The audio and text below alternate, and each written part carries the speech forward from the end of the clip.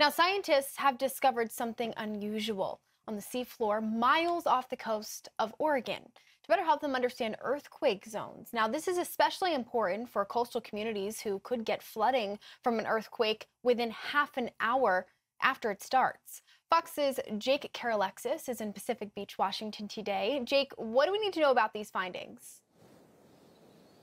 Jane, researchers want to emphasize that this discovery does not mean a major earthquake is imminent, but it is giving them more insight into a part of the country that could produce a big earthquake.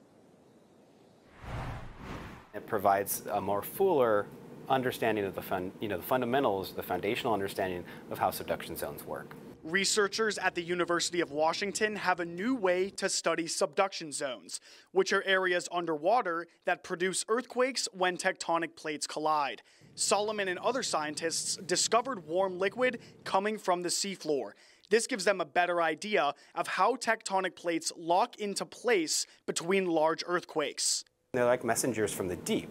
They're providing us a pretty well intact, pristine sample of what the fluids are like in the plate boundary at these depths. The discovery happened along the Cascadia subduction zone, a fault line more than 600 miles long, stretching from Washington state down to California.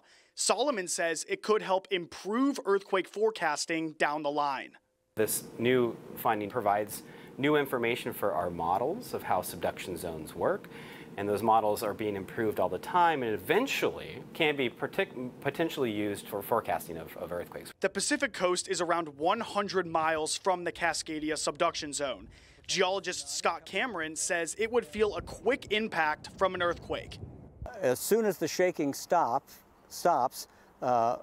we have about anywhere from 15 to 30 minutes to get to high ground before the first tsunami waves will hit. Coastal towns pay close attention to earthquake threats. Cameron says they need the most up-to-date information to prepare. The key is to make sure we communicate what we do know. Right now, we have models and an understanding based on the best available science we have, and we need to make sure that gets out to the public.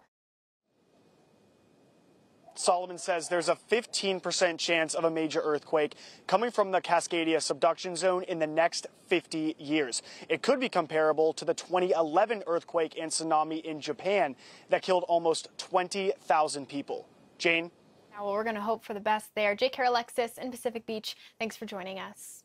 I'm Amy Freeze. Welcome to Fox Weather's YouTube page. We have more great videos on the way, so make sure to subscribe to stay updated on all things weather.